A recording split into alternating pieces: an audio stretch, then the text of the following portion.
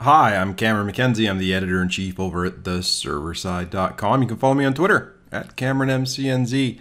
And I want to talk to you about why the const keyword in Java is reserved, but it's not actually implemented. And you can actually see there's a little screenshot there of some Eclipse code.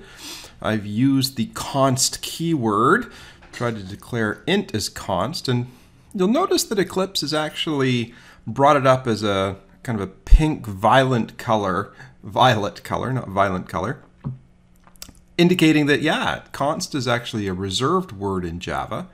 But if you try and use it, you'll end up getting a syntax token error. It won't allow you to do that.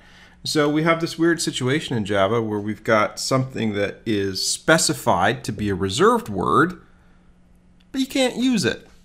It's a little strange. So why is that? Well, I guess it comes down to, what does the word const even mean?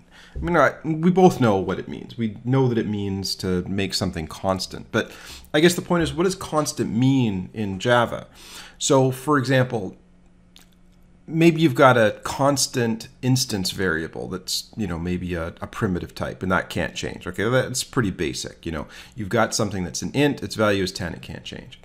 But what about a class variable that can't change? Is that also a constant?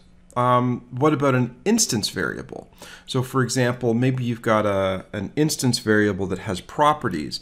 If something is constant, does it mean that the instance variable's properties can't change? Or does it just mean that the pointer of that instance variable can't change? So, does a const apply to a reference variable?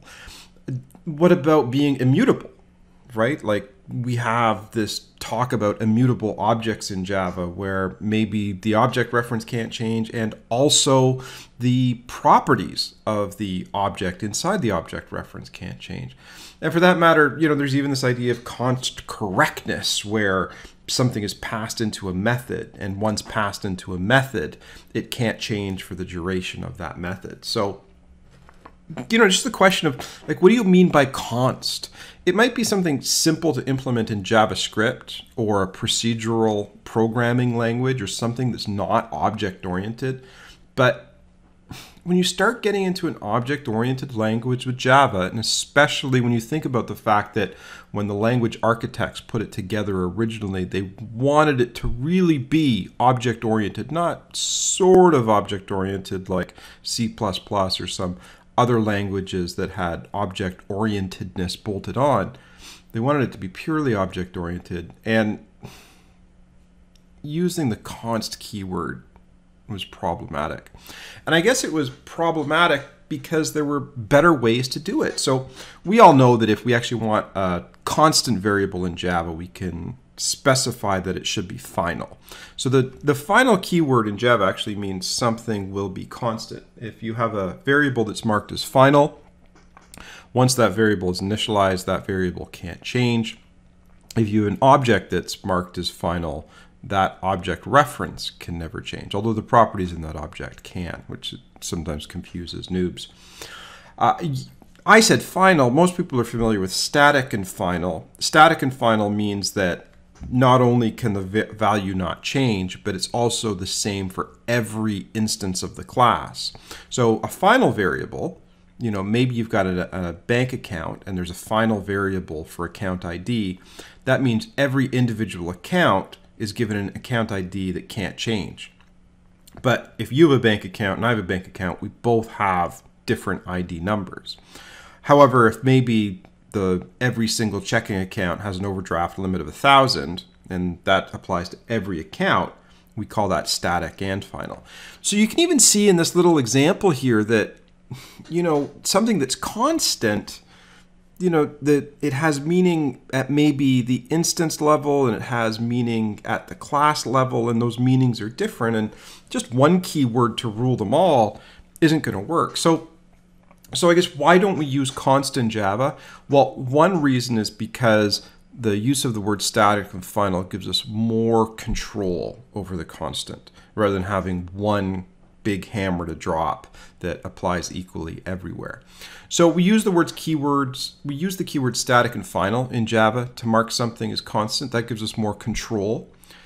Also, in terms of immutability, we've implemented immutability in the past largely through the use of setters and getters, right? We declare instance variables private, we restrict access to them through public setters and getters.